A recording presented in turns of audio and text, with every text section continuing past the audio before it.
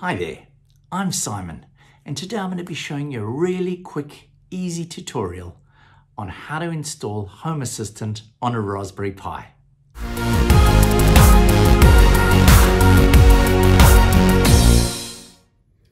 So these are the items I need to get started. We've got the Raspberry Pi. This one's a Raspberry Pi 3B Plus. I've got the SD card. That's a 64 gig one. I've got a SD card converter that'll allow me to plug it into the computer, the laptop. I've got a internet cable just to plug from the Raspberry Pi back into my router. I've got a charger, Raspberry Pi charger, and I've got a case. So the first thing we're going to do is take our SD card and we're going to put it into this little reader. Wrong way, there we go. Stick it in like that, and we're going to plug that into the computer.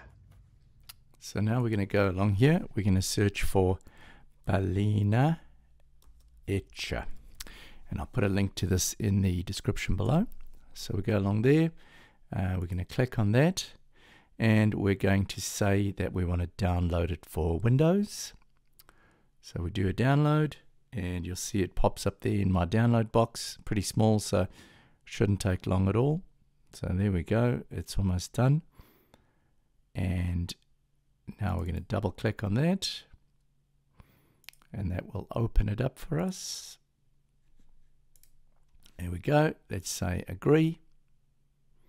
That's now installing the Ballina Etcher software, and we will then be able to use this to flash the file onto our SD card. All right, so we're going to use this, as I say, to flash a file from URL. Okay, so next we're going to go along to the Home Assistant website. There we go, and we're going to select Home Assistant, and we're saying installation. That's the section we want to go to, and we're going to be installing it on a Raspberry Pi. So we select that.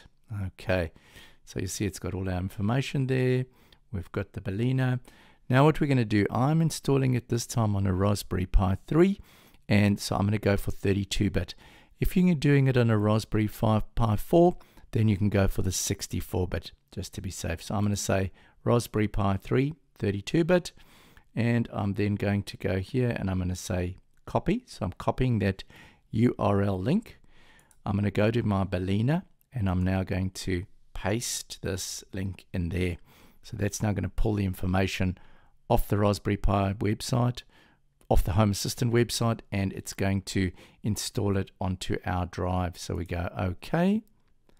So once it's downloaded that information, we'll then go and select our target. So we're going to install it on the USB device. It's a 64 gig one, and we're going to go select. Next up, we just press the flash button there, and now it will take, so Windows is just saying, are you happy with that? And we'll say yes. And there we go. So it has started now pulling that information and flashing it onto that SD card. So there we can see now the flashing is complete. So I've taken the SD card out of the adapter, put it back into the Raspberry Pi, installed the Raspberry Pi in its case, plugged in the power supply, connected the network cable to one of the network ports on the back of my Wi-Fi router. And now what I do is I come back here and I find the address for Home Assistant. So I scroll down here and you'll see there Home Assistant local. So we just copy that link and we paste that into our network, and there we go. Isn't that amazing? So it's now starting up on the Raspberry Pi. All right, there we go. So it's ready for us to start with the setup. So I'm going to put my name in here, Simon, and I'm going to give it a username. We'll call it Simon C. We'll give it a password, ABC123, just something simple, ABC123. There we go. And we're going to say create an account, and that will create the first user account. The name, I'll call it Simon Home. Okay, there we go. Now I'm going to ask it to detect where I live. So it's shown me there in Auckland. Great. Above sea, I'm about 30 meters above sea. I want to go on a metric system and a New Zealand dollars. And I go next. And there we go. We're almost there. Now, it's asking me if it's okay for me to share my statistics. Now, I think this is a great idea. So I'm going to say yes, yes, yes, yes, because I would like Home Assistant developers to be able to know what I'm doing and to use the data to improve the service. So we're going to go next. So now what it's going to do, it's going to have a look if there's any devices already on your network. So you might find that it comes up with nothing, like this one, or you may find that it comes up with things. For example, it might find things like your Google Cast devices, Chromecast, or something like that on your network. So I'm going to go finish, and there we go. I've now got an absolutely fresh new setup of Home Assistant all ready to go. So let's go for a brief run through of what's showing up here on our dashboard here. So on the left hand side, we're in the overview page at the moment. Overview page shows the name of your Home Assistant, and it's also got a little search tool here, so we can search for any of the entities within Home Assistant. As you can see, it's already created a weather entity and a Simon Cater person entity.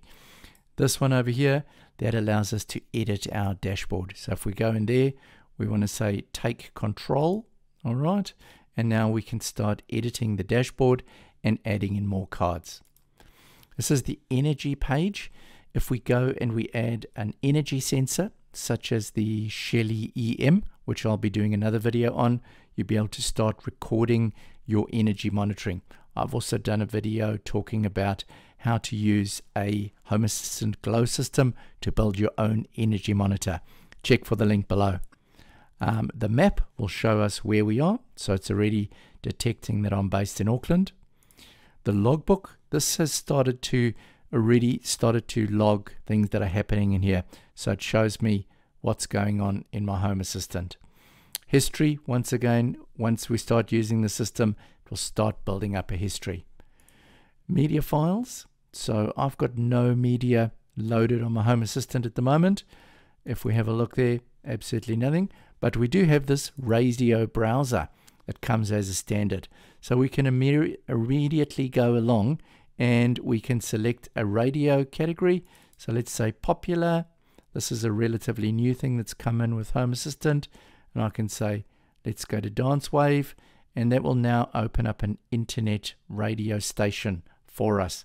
So that's pretty cool. You could then play that on your speakers in the house or something like that. So you'll see currently it's just going to play it in my web browser. But if I had internet speakers connected, I could play that over the internet. If we scroll down further, we've got developer tools. So we'll show you how these work in later videos. And we've got the settings. This is one of the most important pages. So if we have a look here, we've got the Home Assistant Cloud. Now, I would really recommend that if you're wanting to integrate either your Amazon Alexa or Google Home tools, the little speakers for voice assistant, I would really recommend going and signing up for the Nabocasa Cloud.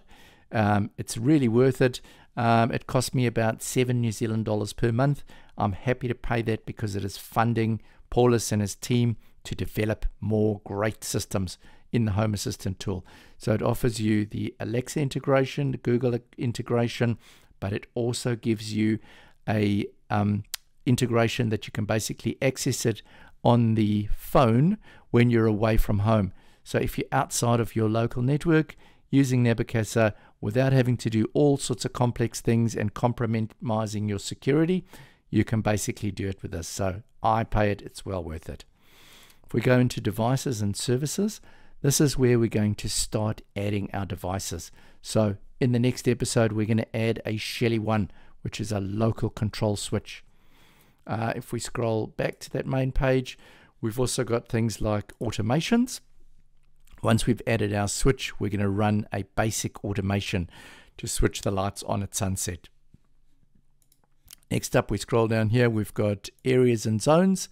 these are different zones. So when you add your different devices, you can put them in zones to make it easier, or areas to find them.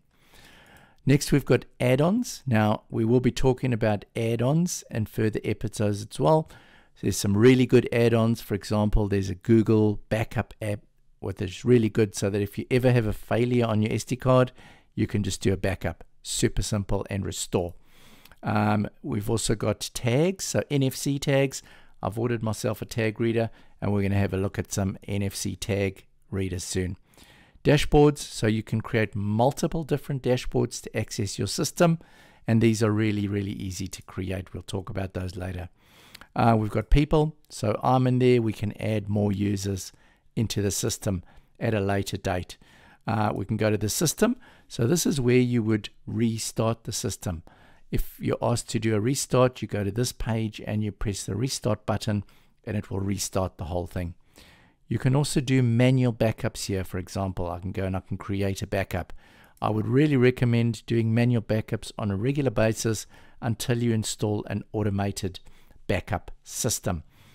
So now you've got your Home Assistant running on a Raspberry Pi, connected to your network.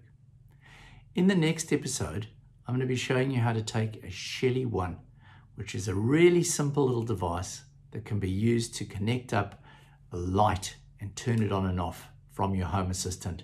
We'll also do a simple animation, turning the lights on at sunset and switching them off at 10 o'clock. I use this to control my garden lights. Anyway, that's all for now. Bye then.